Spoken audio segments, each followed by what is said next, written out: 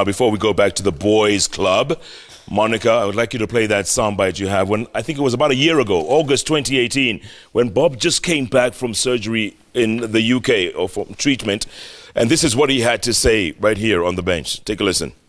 I had been feeling unwell for a while. Kiprona Katoni came to see me when I was in London, and he says, "We just thought you were getting boring."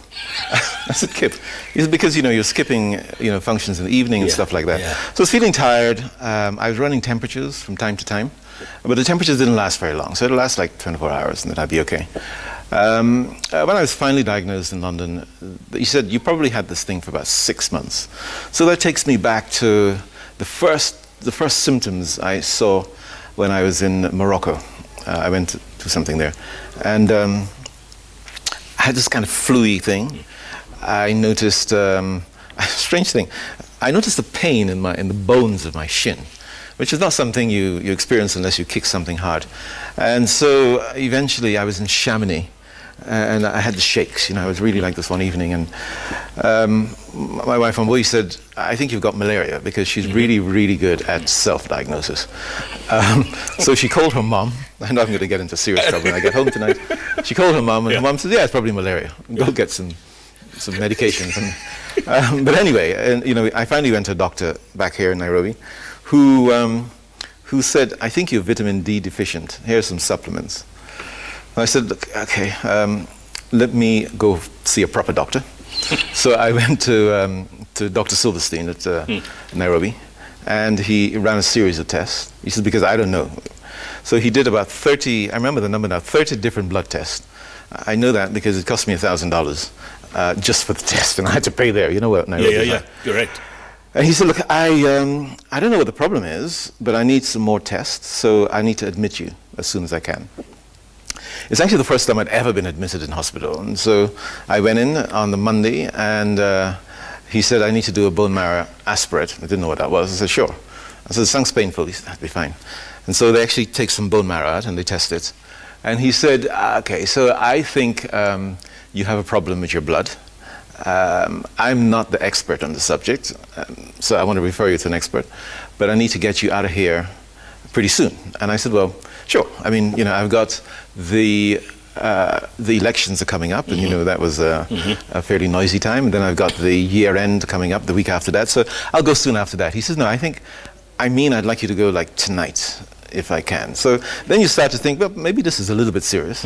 So I went to London, and the diagnosis was a thing called acute myeloid leukemia, which is a rare form of blood cancer. You're taking it very lightly here that, you went through the chemo and all that stuff, but it must have been scary for you at some point. I mean, there was a point when you think, okay, so I might not come back, and then you look at the options, because I'm one of the people who believe that when I die, actually I want to be cremated, and pretty quickly, so that long drawn out process. And figured out that the average cost of a funeral in Britain is about $3,000, which is probably about 4.5, but whatever, in shillings. Yeah. So I kind of figured that out and decided that I really must get my affairs in order. Now, a colleague of mine, just before I was diagnosed, Barak came to see me, and he was diagnosed with stage 4 lymphoma. And being a CEO, I kind of give advice. And I said, "Okay, Barak, so I don't actually know anyone who's died of lymphoma," which is true, because Rose had lymphoma. And she was fine. My sister had lymphatic cancer, and she was fine. So I said to Barak, "You'll be good, but make sure that you put your affairs in order," knowing damn well that I didn't have my own affairs in order. So that was something which I had to do fairly quickly. But for sure, I mean, at some point, because it's a terrible word, and everybody who's told that they've got cancer responds in a very different way. And my hematologist said to me, "How did you feel when you were first told?" Yeah. I said, "Well, Panos, psychologically, I'm probably a little bit deformed, because I was okay. You've got leukemia, you've got leukemia." I said, "What really upset me was when you guys told me two things. The first one is you said it's going to take 9 months, and I thought, are you crazy? There's a company to be managed back home, and there's a family and stuff." So that was the first thing which really upset me. And the second thing is when you told me that post-transplant, I would have an extremely high chance of a relapse. Yeah. I said, I've kind of come to terms with that now, and the science is really working pretty well. But being diagnosed with leukemia I wasn't upset about it. Somehow I kind of expected it. Somehow, I kind of expected it. Before we go on, folks, a bit of clarification. Dr. Mukisa Kitui, Kenya's highest-ranking member of the United Nations, just sent a message saying, guys, don't forget me. Peter, you'd like to comment on that real quick before Dr. Kitui? Mukisa was an inductee. Yes. He never made it to the club. Right. But once, twice, when he was around, I did ask Bob if he could come around. Yes. And he came. There you go. And it was the 2-3 times he came were worth the occasion. Absolutely. So, yes, he would feel the way he's feeling. Yeah. But he was purely an inductee. Okay, you heard Bob there. Yes. This was 2017, right? Yeah. When 2018. No, when he was first diagnosed was 2017, right? October. October 2017. Yes. And you were there. I mean, when he was going to Nairobi Hospital, and I think Silverstein, Dr. Silverstein, and a whole bunch of doctors were telling him, this is serious. I think, like he has said on that clip, he came back from Morocco feeling very tired. And that's when he sought medical attention at Nairobi Hospital. So, just like Bob, he won't tell you he's going in. So he just picks the phone and says, hey, I'm in your neighborhood. Because he knows where my office is. So I went to see him. And in fact, I think the chairman got to meet me there after. The chairman of Safaricom also got to know just maybe the same time. And from what Bob told me is that Dr. Silverstein had given him kind of a reason that he needed to go and do further tests abroad. Like immediately? Almost immediately. Yeah. So, but at that time, Dr. Silverstein didn't have the contacts in the UK. There is a doctor I had given, whose contact I had given Bob. So I just told Bob, why don't you tell Dr. Silverstein to speak to Dr. Sandeep Patel in London Bridge Hospital, who is a cardio and a GP, but who then put Dr. Silverstein with the right connections at the Guy's Hospital, right, where Bob spent quite some time. BT, you guys, you all went to see him in London, right? All of you? Yeah. All of you went, right? I don't know why you're saying all of us. You are part of the discussions as to how we'll each individually go. So we can be in this show, you are the host. I am the host, but you are part of the discussions that took place. You don't forget, you're part of the boys. Would you like some more water? Don't change the subject. But you went to see him in the UK, right? Yeah. More than once? Once. Yes. And? Was he in the bubble then? Was he in that bubble? No, I think that was a stage when, you know, he was confident that, you know, he hadn't yet done the transplant. And I think he was at a stage when he felt that he believed in it. And, you know, I think, as we've said before, here's a man, he doesn't get defeated by anything. And he has this inner strength that he thinks he can basically overcome. Yeah. And so I think he had that level of confidence at the time. Yeah, so Josh, you also went to visit him? So I remember visiting him in December. It was getting much colder in London at that time. And he had the audacity to even walk. Outside? We went outside. We went into a restaurant. And that was after the transplant. And we had, we shared a meal with him.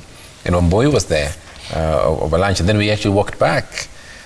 So that's the kind of nature of practical ability that Bob actually had during his treatment when he was in London. Lamine, when you saw him?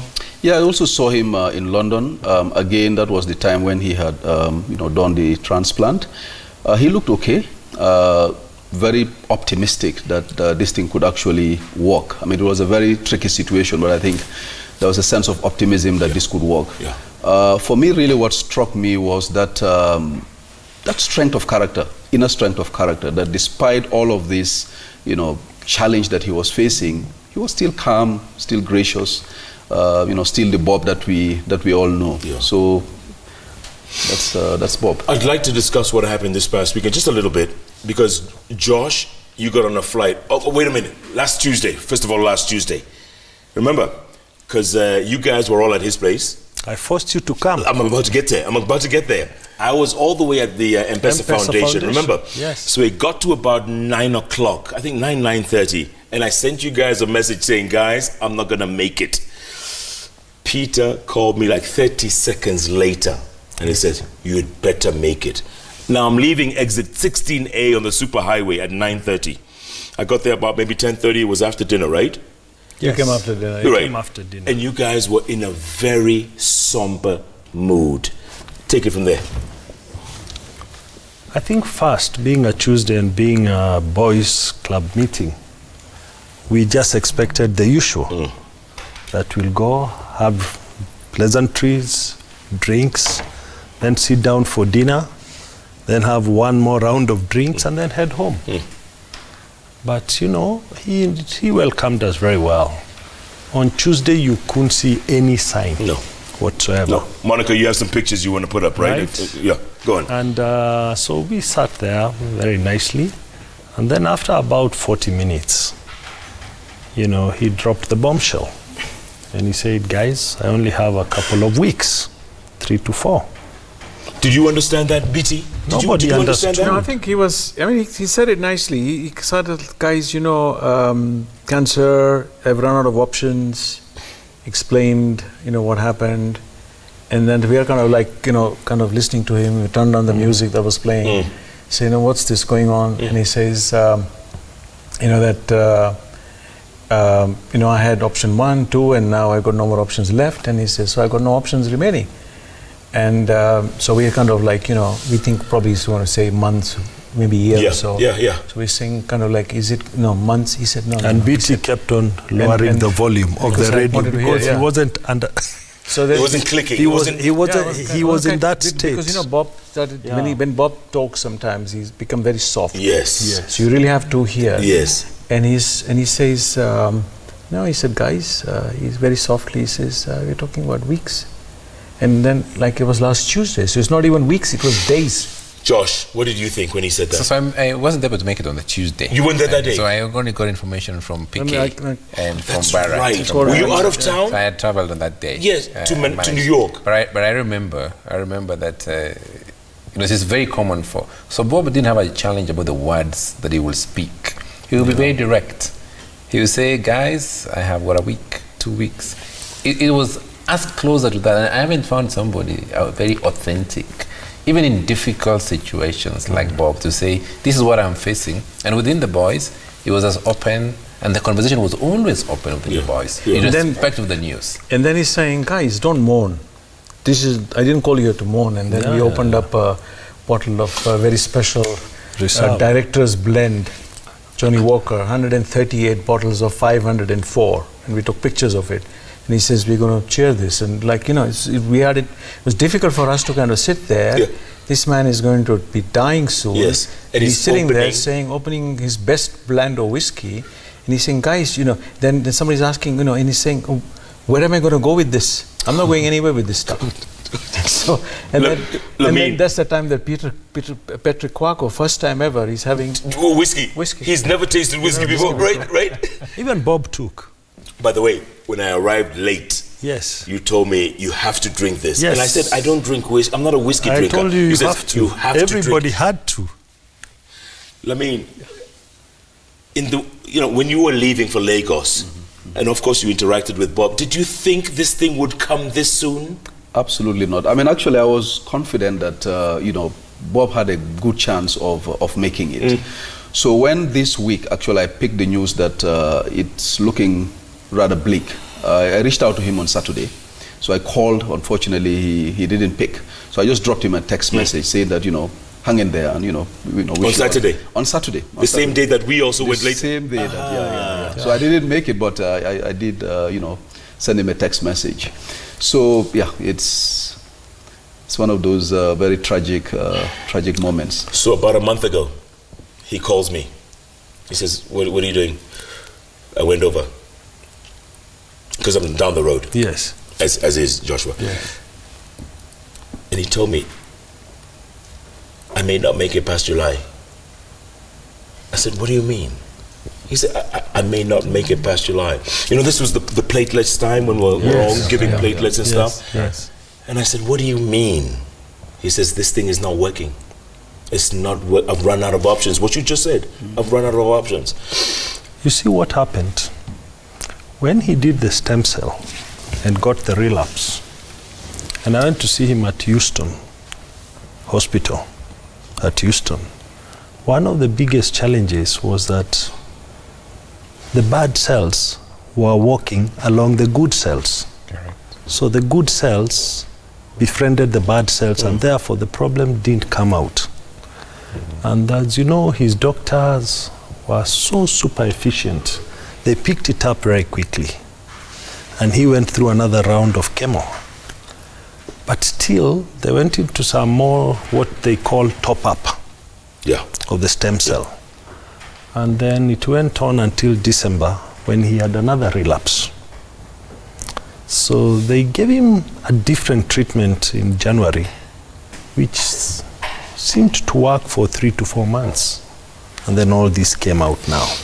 So by the time he was talking to you, I think the doctors had tried everything. But I think credit to him, he understood it better than all of us. He prepared himself better than we thought, and he was ready to go through it. If you remember Tuesday, he kind of said, please don't grieve. I am the one dying, not you guys. That was the position. And when the message went round through BT in that special WhatsApp group that was formed immediately after Tuesday without Bob, I could tell Joshua was not getting... Was unaware. Yes.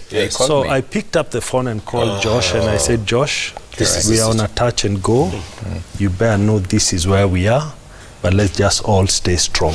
But you know, Jeff, ultimately, and Bob had a way, what I call extraordinary courage. Right. I mean, he will take on many battles. This is very, very common. If you see him as a person, whether it's his own personal life, his own coming up as a young boy in Kenya, and even in Kenya today, and he fought those battles to win. Yes. So he was not a person who ever gave up. No.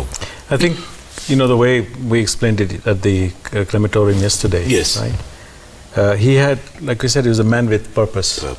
I mean, he had planned his funeral. He said, I want to be cremated. There was a purpose. This is the way I need to do it. The whole death was planned. The way he was running his company was with a purpose. I think this man came to this world with a purpose. And I think something that very few of us actually kind of think about it and say, what purpose do we have? I think this is one man that I think we saluted for that sort of level of thinking. I mean, and also that night, Tuesday. Is that cremation? No, that night. Oh, the dinner. When he told us what he had to tell us. PQ and I continued talking late night, trying to see what we can do. Other alternatives. And one was in Australia, one was in Germany. And I think we sent Bob some text messages and said, could we give your doctors this contact? And he didn't respond. And I alluded to it on Saturday. Yes, I said, when I didn't see you respond, I knew you were made up.